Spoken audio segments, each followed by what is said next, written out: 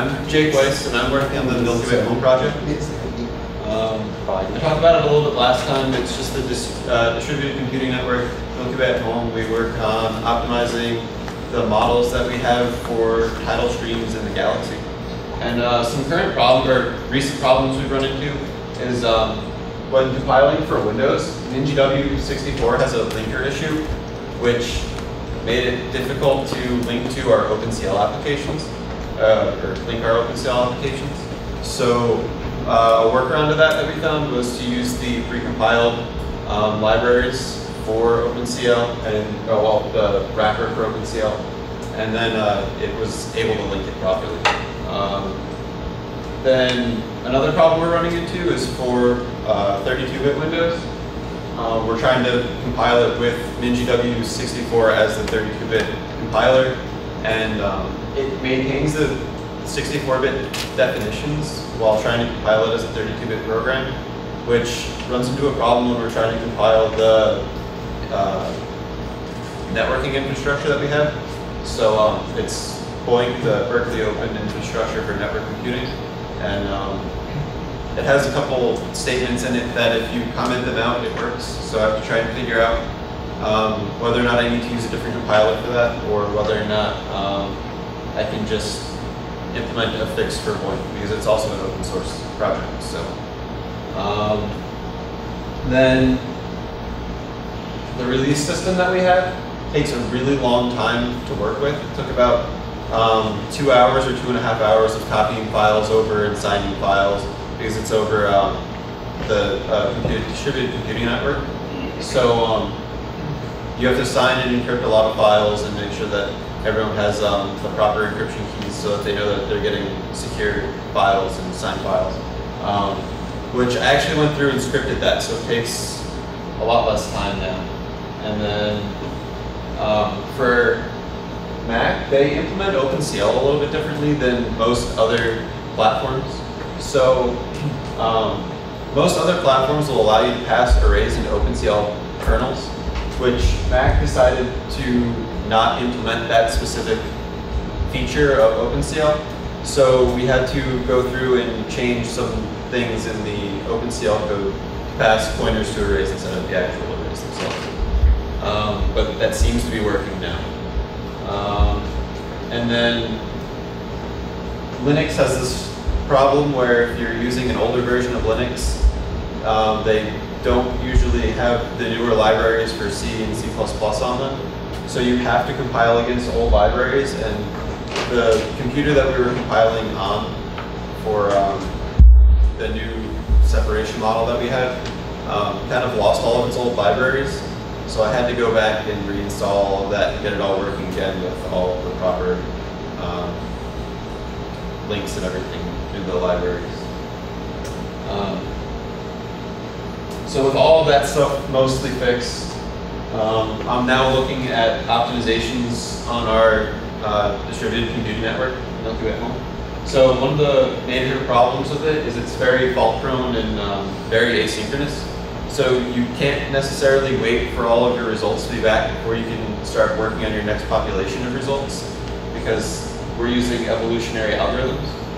And all of our results that we get need to be validated in some way, because they're going to people's computers where they can take our open source code and compile their own version if they want.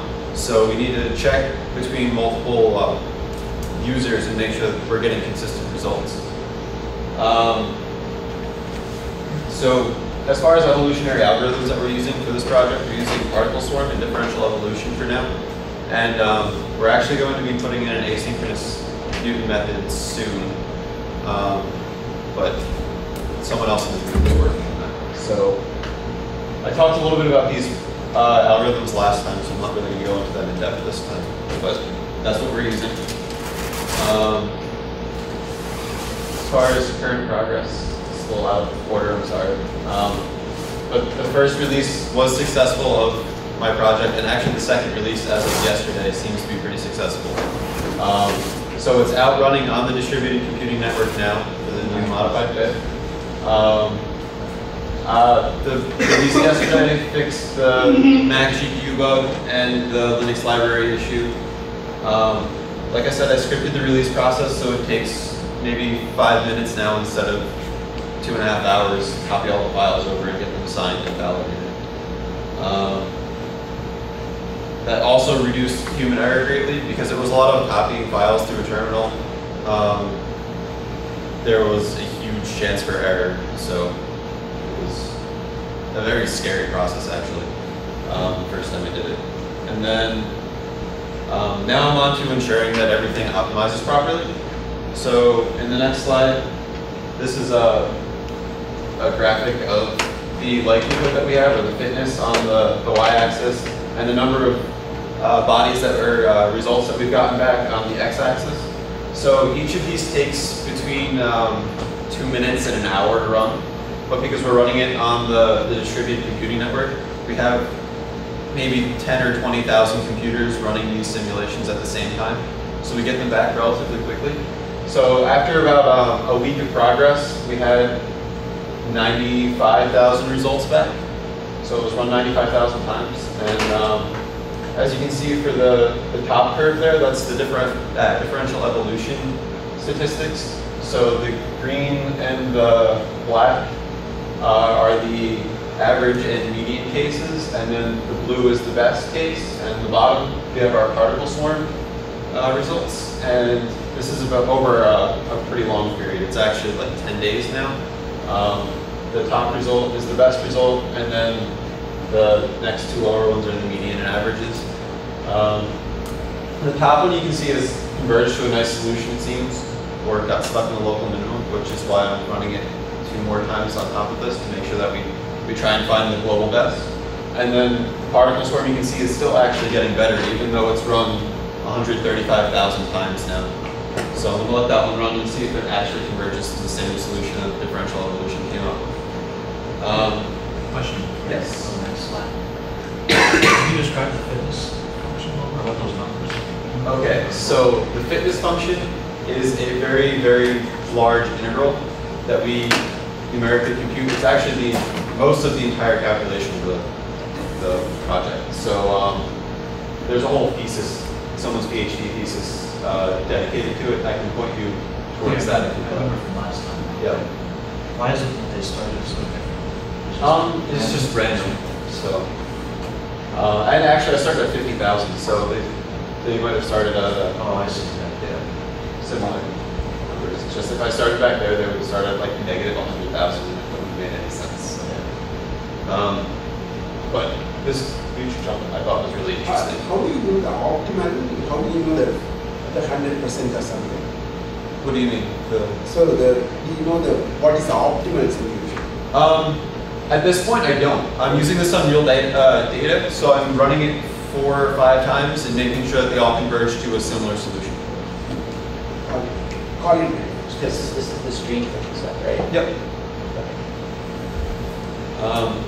Also, I have in the next images or the next slides here. This is what we're originally trying to separate things out of. So we can kind of take a look at the starting point, which is this, and the endpoints, and we can see if the solutions make sense. Which here you can see this is coming out from the galactic center, and then this is along the wedge that we have for or from the galactic center. So it's like there's the galactic plane, and then it's coming out like this, and then this guy. Anyway, so the red here is more dense, and then the purples and white is very sparse. So you can see the density kind of goes out in a smooth decaying profile. And then there's this huge bump in the center here, which we think is the Sagittarius dwarf galaxy tidal stream, which we want to separate out from the rest of the data. Which here we can see we separated out the background. And it's actually really smooth and looks really nice. So the algorithm's doing a good job on that. And then here's the stream we pulled out, which also looks pretty good, and it looks like it's in the correct place from the beginning picture. And then when we do these, we also run 2 extra streams for garbage collection, just because the background model that we have doesn't necessarily perfectly model the actual real case. So in this stream, we can see it picked up some more of the background down here. And in this case, we think that there might be another tidal stream pretty much at the same spot as where the Sagittarius dwarf tidal stream is, but it's kind of like behind it. So because they're kind of overlapping in the spot, we think this might actually be some of the other tidal stream getting caught up in the third stream, and as well as some garbage too, here and here. So this big overdensity we think is part of the bifurcated piece of the Sagittarius dwarf galaxy tidal stream. So it's like a piece that kind of broke off and then recombined a little bit. So there's two streams there, we think. And all of this stuff looks like it's making sense for now. So it looks like it's optimizing correctly. And right now I'm just gonna wait another week or so to see if the other runs that I have up right now come back to have the same or a similar answer. And just a thanks to everyone on, in RCOS and our professors, and then my research advisor for Milkyway at Home and the Milkyway at Home research group. And any questions? Yes? So is the fitness being calculated on test data too?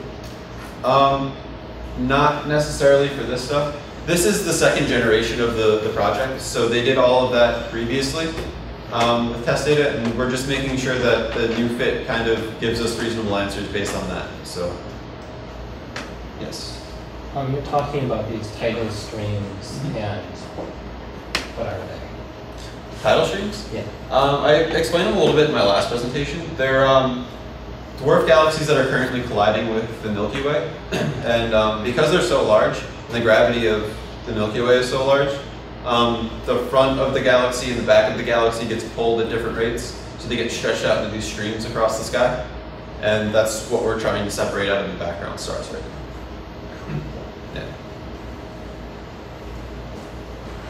Any other questions?